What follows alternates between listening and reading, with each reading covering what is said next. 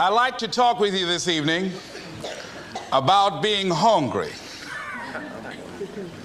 Somebody said, I'm hungry. It is something I'd like to share some ideas and thoughts with you.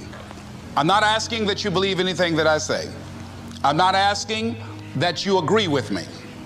I'm merely asking that you stand on and in the conversation that we'll share with you this evening. And if there's something that I say that can fit and work for you, I say use it. If not, discard it and let it be. Is that all right? Yeah. Say, that's fair enough. Very good. All right. One of the things I have realized, and many of us have, that if you want something out of life, if you want to change yourself, if you want to acquire something, if there's some goal that you want to reach, that is really not easy as some people will make us feel. That living your dream, changing your behaviors, overcoming negative habits, it's challenging. It's hard. That living alone is just very difficult. And once we begin to come to grips with the fact that living is difficult, life is very challenging. I heard a song once by a guy named Dimples called, If It Ain't One Thing, It's Another. I say to you, if it ain't one thing, it's 12 others. Always something. You will never ever have a problem-free moment in life. Somebody said, and I like this, that you either in a problem or just left one or headed toward one. Anybody found that to be so? Raise your hand if you know what I'm talking about. I mean, there's always something. So how do we begin to nurture that hunger? What are the characteristics or the qualities of people that are hungry? What will it take for me to get some of the things that I want? And being hungry for those things. Number one, you've got to work on yourself. It's very important that you engage in an ongoing process to develop you. Spend more time on yourself than what you've been spending. It's very important. You owe that to yourself. I was reading a book by Og Mandino called The University of Success. Read one line, gave me a chill. I didn't have to read anything else in the book. He said, many of us never realize our greatness because we become sidetracked by secondary activity. We spread ourselves too thin, don't know how to say no. And we find ourselves doing all kinds of things and never ever have time to do those things that we need to do to work on ourselves. And then there goes a second, there goes another second, there goes another second, and we can't stop and hold time. And before you know it, you wake up one day and you're behind on your dreams and your bills.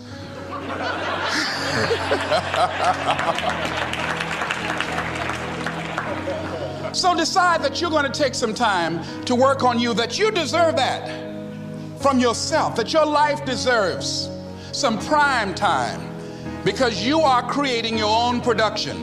As Michael Todd would say, you are the star of your show. You are the director. You're writing the script. And you will determine whether your life is a smash office hit or flop. You'll determine that. Working on yourself, talking to yourself. That's so very important.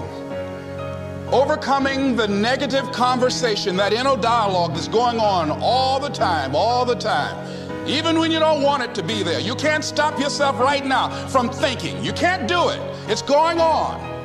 And so learning how to empower yourself, part of doing that is standing up to yourself. You've got to stand up inside yourself sometimes and say, shut up. You've got to do this. I was going to give a presentation, and this voice inside of me saying, you can't do this. You don't have everything it takes. I shut up. I'm behind on my bills, and you're telling me what I can't do. I have got to do it. You'll get scared sometimes. Your mind will go blank on you. Some people you will allow to unnerve you, and you wonder, what's wrong with me? I'm not crazy. That's why you've got to learn to make a conscious, deliberate, determined effort to stand up inside yourself. Working on yourself, watching that inner dialogue, it will determine the quality of your life. I don't believe this. I know this. I've had a challenge of losing weight. I'm walking through the airport, this voice say, why don't you have some M&M peanuts? No!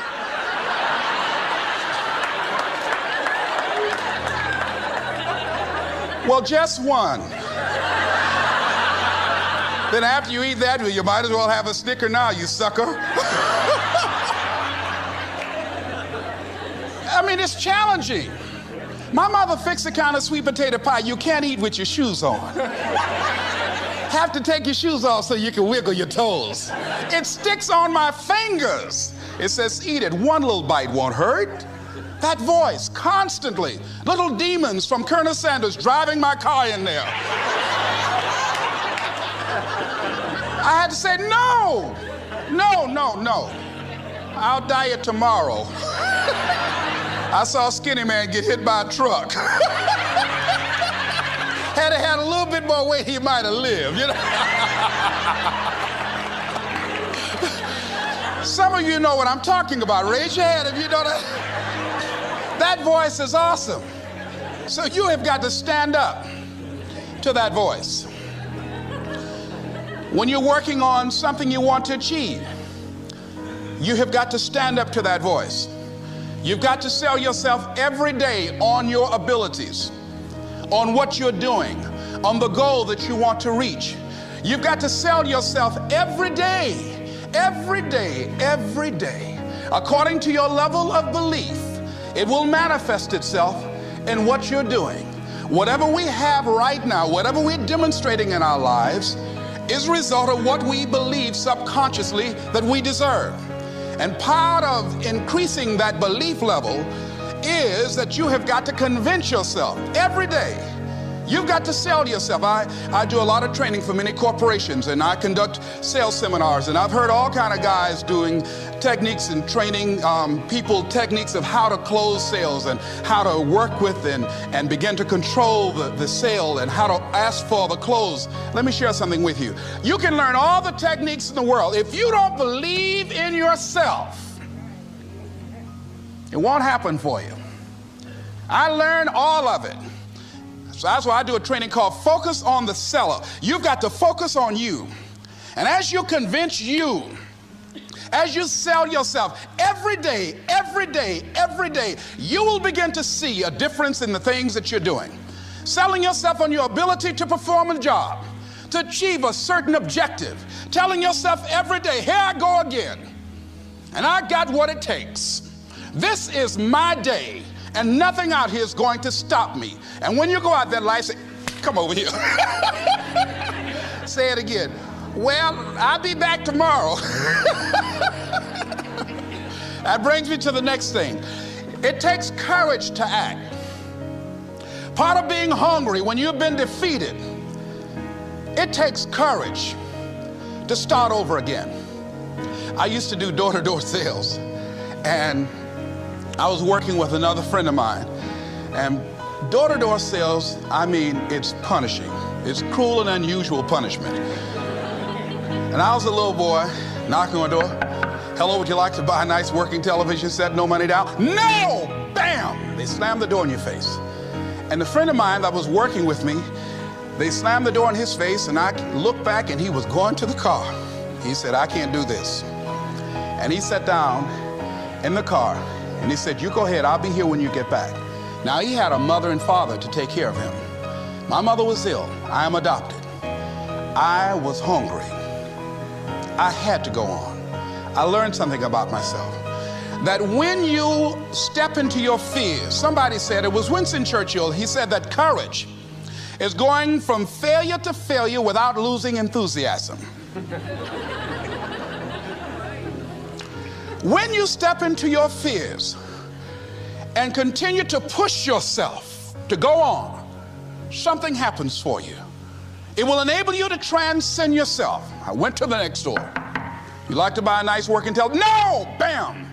Went to the next one. No! Bam! After a while, I no longer took it personal.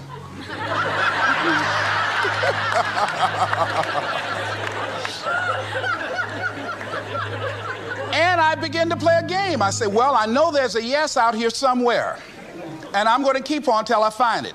And I'm not going home until I do. And I continued to knock on doors.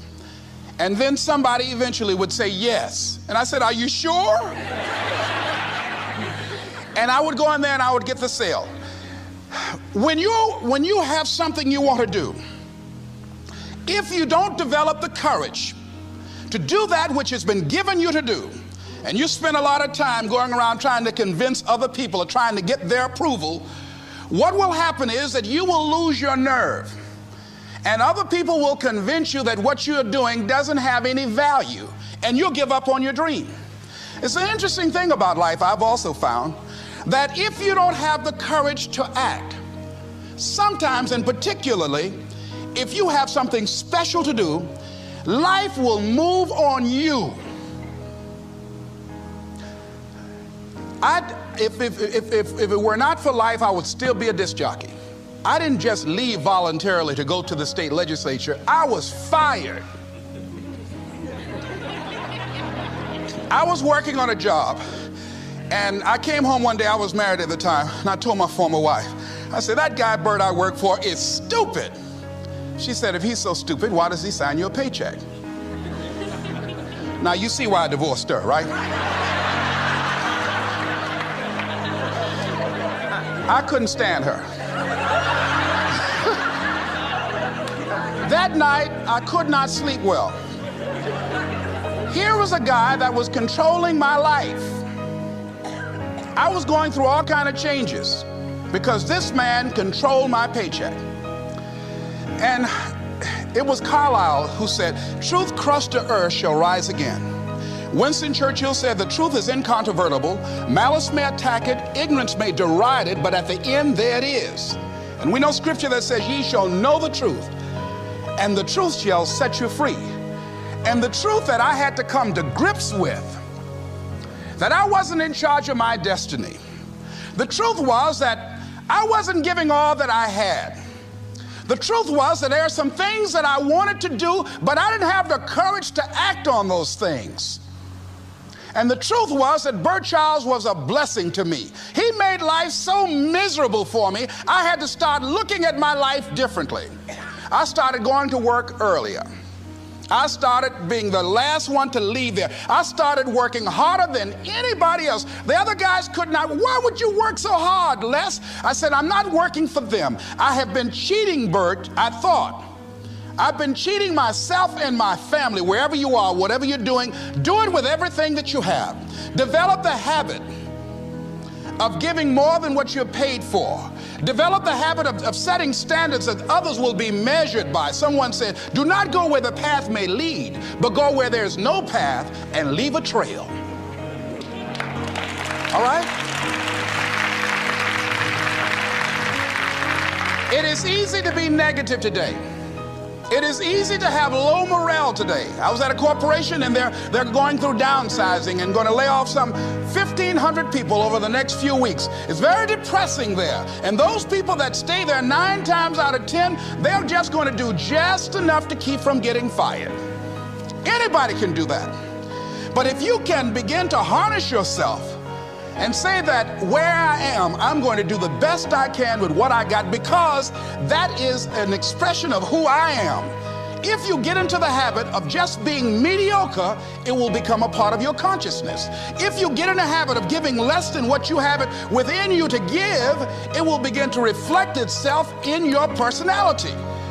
It will begin to damage you psychologically. And you don't want to be a part of that kind of self-destructive behavior. And so you want to set some high standards for yourself. The next thing, part of what feeds that hunger, you've got to develop a sense of urgency. Aurelia said, stop living your life like you have 1,000 years to live. In life, you're either here today and you're gone today.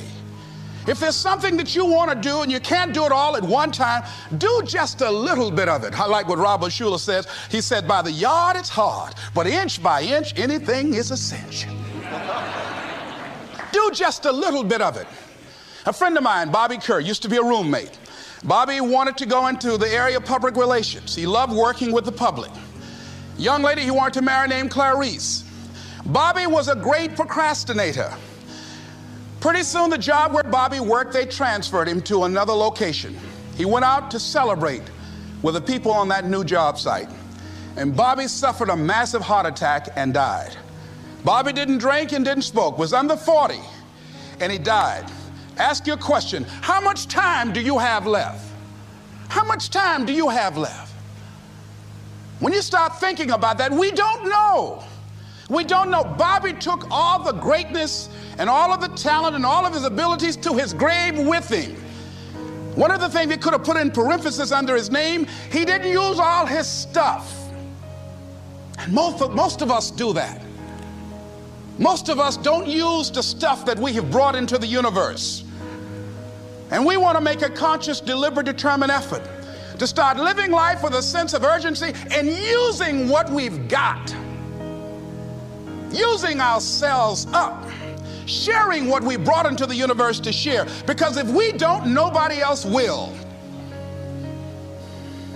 Stop wasting valuable time, knowing that if we begin to live our lives as if each day were our last, our lives will take on a whole new meaning. They take on a whole new expression, valuing each moment that we are blessed with. The next thing that begins to nurture that hunger, honor yourself as your word. Don't give your word out lightly. When you throw your word out there and you don't honor it, it makes a statement about you. If you decide to maintain a sense of integrity with yourself, that if I speak it, I'm going to live it. It's who I am. And I'm going to be very cautious in how I give my word to others, and most of all with the commitments that I make to myself, because I want my life to reflect my words and honoring who I am and what I express. Another challenging area in terms of nurturing and developing that hunger in yourself is learning the art of becoming single-minded. Learning how to concentrate, learning how to focus in. And you'll be surprised at the things that you're able to do. When you learn how to block things out, when you learn how to keep thine eyes single, you'll be surprised at the ideas that will come to you, of the people that you'll be able to attract, of the opportunities that you'll be able to see. You'll begin to see things that have been standing there looking you in the face saying, I can't believe this has been here all this time. Here's a habit that I do. Maybe it might be of some value to you. I get up in the morning and I start writing what great ideas that I can think of today that can improve me and that will enable me to reach my goal. And I just let my mind flow. Sometimes I write 15, 20 ideas. Some days it's more difficult than others. One idea can change your life. One idea can turn your life around. Deciding that you're going to focus to develop your skills. The guy was the new owner of a baseball team that was in the basement of the league when he took it over. He went to the picture and he said, what is your best throw? He said, well, I got a good curveball and I've got a good fastball. And he went on talking about his different throws. He said, but tell me this, what is your best throw? He thought for a moment.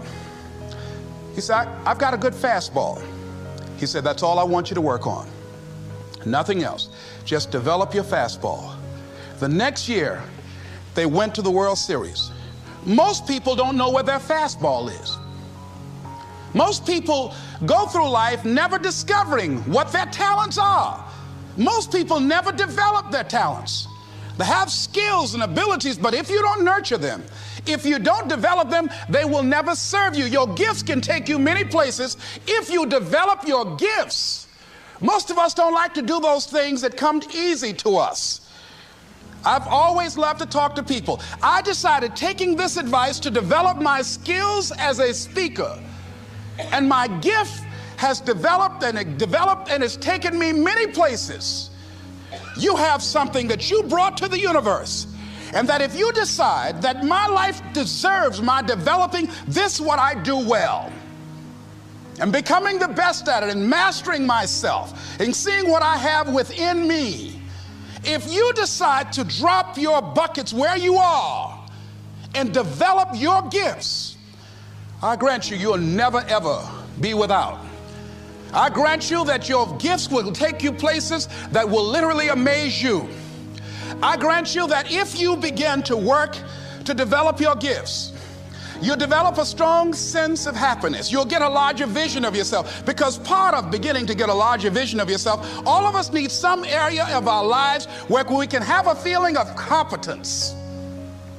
That people know when they think about this area, that's something you do. That you eat and sleep that. And that you do that. You do that. And people know it. And you know it. And you know that you know this. If you don't know anything else, you know this. Can you tell I know what I'm doing? Oh, hello. You know this. So you've got to work on it. When other folk are having a good time, you've got to have the strength of character to concentrate, to read, to digest information. If you decide in any particular area that you're concerned about, to make a conscious, deliberate, determined effort to read one book a month in that area, in 5 years, you'll be among the top 5% experts in the world. I read a minimum of 2 books a week. The average American reads only 1 book a year. If you decide that area that you love, that you are going to master that particular area, in this era of accelerated change, overwhelming complexity, and tremendous competition, as you begin to develop and expand your skills and your talents and your vision of yourself, you will always be in control of your destiny.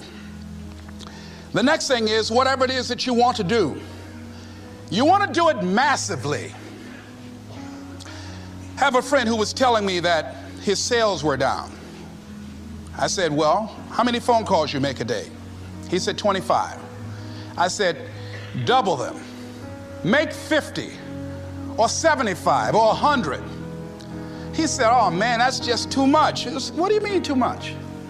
You behind on your bills? You're talking about too much? You know one way to get back on your feet real quick is to miss 2 car payments? You talking about you're tired? There's no competition out here. Decide that you're going to push yourself. Most people won't do that. Most people give up on themselves easily. You know the human spirit is powerful. There's nothing as powerful. It's hard to kill the human spirit. They asked Benjamin Disraeli, a man who became the head of a country at a time when Jews were not allowed out after 10 o'clock. They said, how did you do it? How did you achieve it against such great odds? He said, nothing can resist the will of a people that will stake even their existence on the extent of their purpose for good. That when you have a made-up mind, when you decide that you want to do something, I was reading something the other day, he said, the power to hold on in spite of everything, the power to endure, this is the winner's quality. The hunger, the ability to face defeat again and again without giving up. This is a winner's quality. You have that quality within you. When you're hungry, you don't care about the facts. You don't care about the odds. Doug Williams played for the Washington Redskins, quarterback. John Elway of the Denver Broncos in the Super Bowl. Everybody was talking about Elway. After the Super Bowl, when Doug Williams made a historic passing game, they asked him, said, how were you able, in spite of all of the negative publicity saying that you couldn't win, how did you do it? He said, I ignored my critics. I just didn't pay any attention to them. I ignored myself because they kept on saying it so much. There were times I doubted whether or not I can do what I needed to do. There's a Doug Williams in everybody here. There's greatness in you. And you've got to learn how to tune out the critics outside and the critic inside. And since I'm going to do this, I'm going to harness my will. And I'm not going to let anything stop me. I deserve this. I'm going to do it until. And this friend, I told him, said, start increasing your calls. I said, I make 100 calls a day. I got a callus in my ear. My ear is kind of dark. You can't see it, but it's there.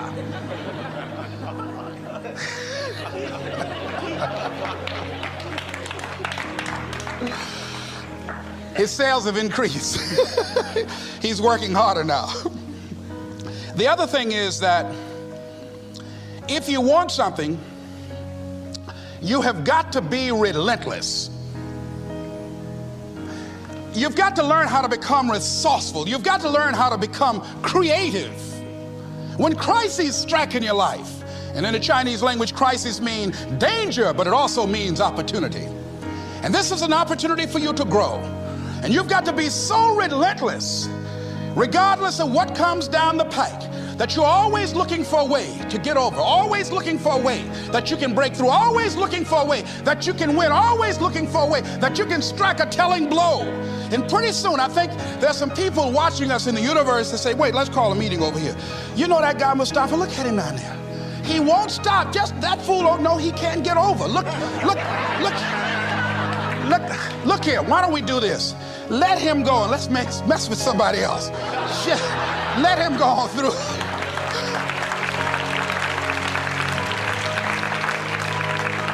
Life will just get tired of whipping you sometimes. And just say, just let this one go.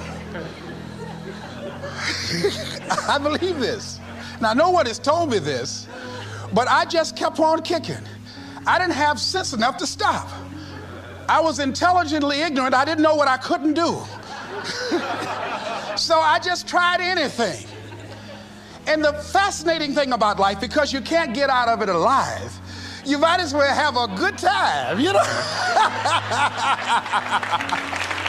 You might as well have a good time. Live your life with passion, with some drive. I was giving a seminar the other day, and I mentioned that I was going to do some training in August with some young teenagers and take about 100 away to a 2 or 3 day camp and wipe them out. Been working on this. So after the speech, one of the parents walked up to me and said, Mr. Brown, I'd like for you to do something for my son. He's not motivated.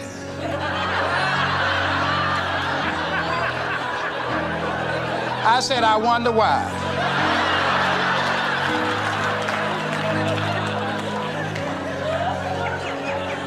I wonder what's wrong with him. He had no fire whatsoever. See, what you do speak so loudly, folk can't hear what you're saying. And so if you don't have any fire, you know, you've got to watch the people, the relationships that you develop. Have people of kindred mindsets. If you're around folk who are dead and negative all the time, they will affect you. You want people that are around you that have smiles on their faces, looking good. I was telling a group last week, Abraham Lincoln refused to hire a guy because of his face. They said, but the guy can't help it. He said, anybody over 30 is responsible for their face. If you have some depressing face looking at you every day, it affects your blood pressure. Keep these dead faces away from you. It's contagious. This is serious. So you've got to watch your countenance, watch your face, have an uplifted expression, watch your body posture. All of these things affect you psychically. You got to be the kind of person that you are fearless. Fearless. Folk leave fearless people alone. There's some people walk through a neighborhood and every dog in the neighborhood would bark at them.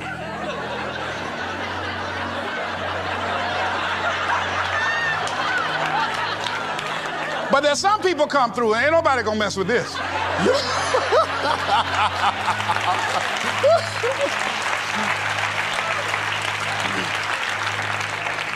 You are unstoppable.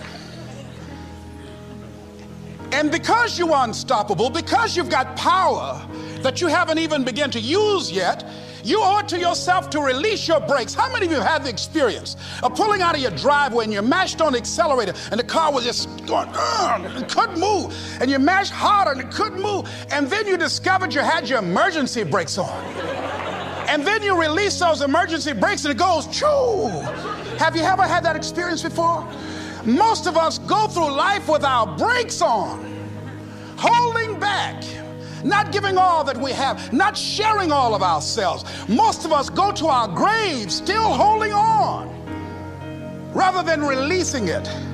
What are some of those things that keep us from releasing it? Because of past experiences, past defeats, past pain. We look back, well, it didn't work out then. It probably won't work out now.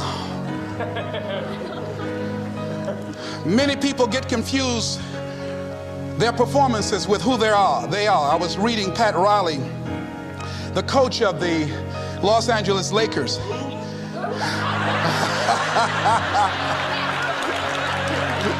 But you're going to like this quote here.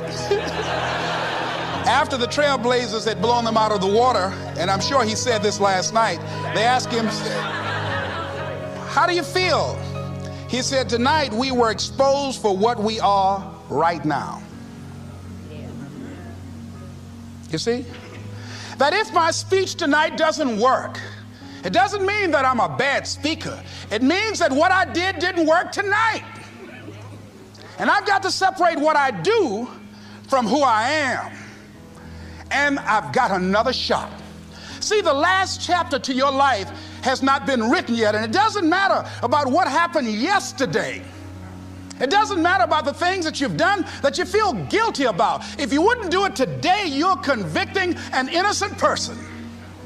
You've been reborn to a new state of consciousness. And as they say, if we knew better, we would do better. And so you begin to decide, I'm not going to be denied. I remember, and I was telling someone, and they asked me, would you repeat that again? I was interested in going into broadcasting. I'm adopted. And that was my key out. I wanted to make my mama proud of me. I was very much appreciative of what she's done for my brother and sister and I. And that was my way out. And I went over to a radio station, asked a guy and told him that I was interested in broadcasting. He looked at me in my straw hat and my overalls. He said, you have any broadcasting background? I said, no, sir, I don't. What do you do? I cut grass.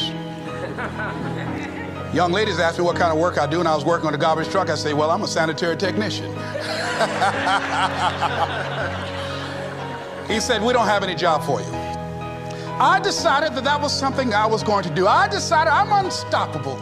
I'm going to go up in here. I'm going to do this. I started going to the radio station every day, developing a relationship with the people that were doing what I wanted to do. And that's what I encourage you to do. Whatever area you want to go in, find people that are doing it the way you want to do it and develop a relationship with them. When I decided to go in this area, I wrote letters to Dr. Norman Vincent Peale, to Zig Ziglar, to Dennis Waitley, all of the giants in this area. And I said, this is something I want to do. I've been following your career. Would you help me? Dr. Norman Vincent Peale answered my letter, did an article on me, wrote about me in the most recent book that he issued, and done many broadcasts about me. I'd wanted to develop a relationship and rapport with those people that were achieving those things that I wanted to achieve. By the same token, I would go to the radio station, and I developed a relationship with the guys. And they used me as an errand boy when they needed some food or someone to go pick up entertainers that came into town. Temptation singing My Girl, Jerry Butler singing For Your Precious Love, Sam Cooke singing Darling You Send Me. I would pick up the entertainers at the airport and drive them around in the disc jockeys, big Cadillacs. They didn't have any driver's license, but I was acting like I had some.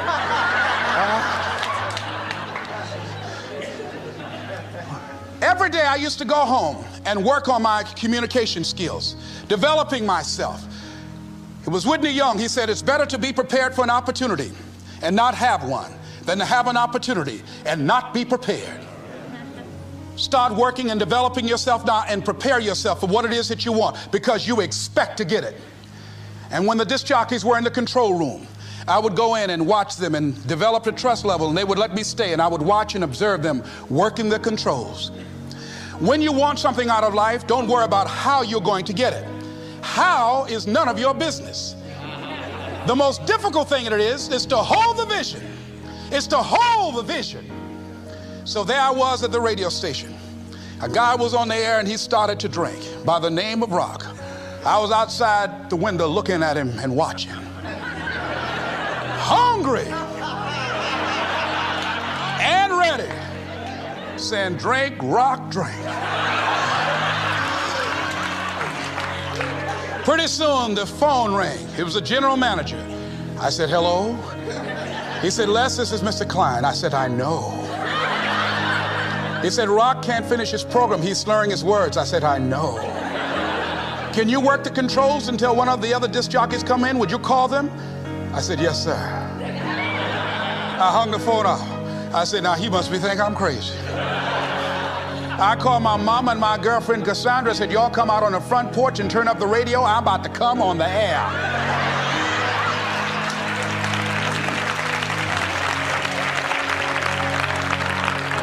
I waited about 15 minutes. I called him back. I said, Mr. Klein, I can't find nobody. He said, well, why don't you go in there and work the controls until they get there? And don't say nothing here. I said, yes, sir. I couldn't wait to sit down at that turntable, Mustafa. I said, look out, this is me, LB, Triple P, Les Brown, your platter playing Papa. There were none before me, and there will be none after me. Therefore, that makes me the one and only. Young and single and love to mingle, certified, bona fide, indubitably qualified to bring you satisfaction and a whole lot of action. Look out, baby, I'm your love man. I was hungry.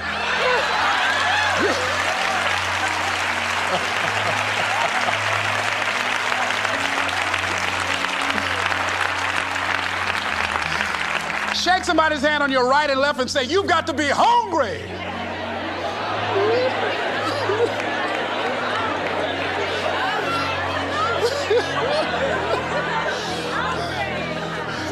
Well, y'all something else. You hear me? You want to be persistent about what it is that you want to achieve. Alexander Graham Bell said, what this power is, I cannot say. All I know is that it exists, and it becomes available only when a man or a woman is in that state of mind in which he or she knows exactly what he or she wants and is fully determined not to quit until they find it. When our children are learning how to walk, how many times will your baby attempt to walk and fall and you just say, just sit down, don't try anymore, you've fallen 20 times. Just sit down somewhere, busting your lip and everything, getting in folks' way. When will a baby walk?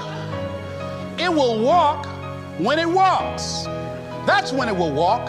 Les, when will you be known nationally as the motivator? I will be known when I'm known. That's when I'll be known. Don't get caught up in, well, I've tried it 4 or 5 times and things didn't work out.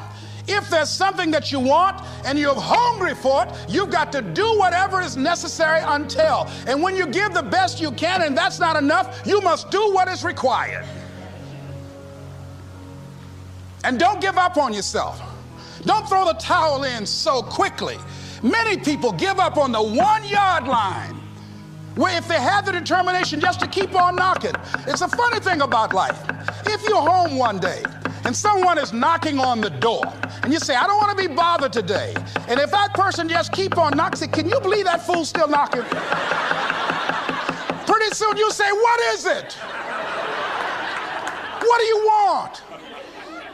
And that's how you've got to be about your dream.